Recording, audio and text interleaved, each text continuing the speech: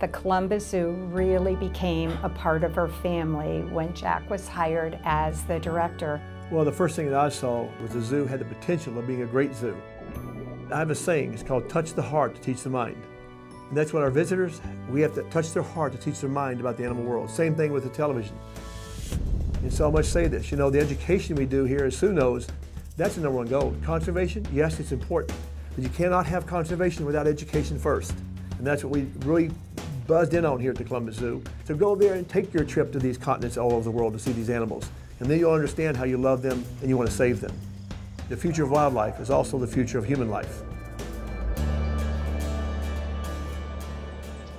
When you think about all the stuff the Columbus Zoo and we have done, I hope and I know we have helped human life just as much as animal life. Everyone thinks we're just into this for the animals. No, we know that we have to educate people first, and then you can help save the animals. You can't go vice versa.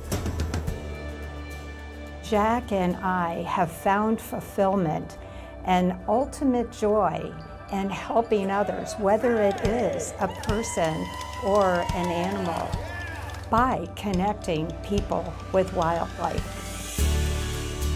We all share this magnificent planet together, and it's our responsibility to protect it for future generations and our incredible wildlife. Thank you, Jack and Susie, for the difference you've made in this world. Through education, you've inspired a new generation of conservationists. Through advocacy, you've given a powerful voice to the animal kingdom. On behalf of the animals and those who love them, we say thank you. From our heart of Africa to the heart of Africa.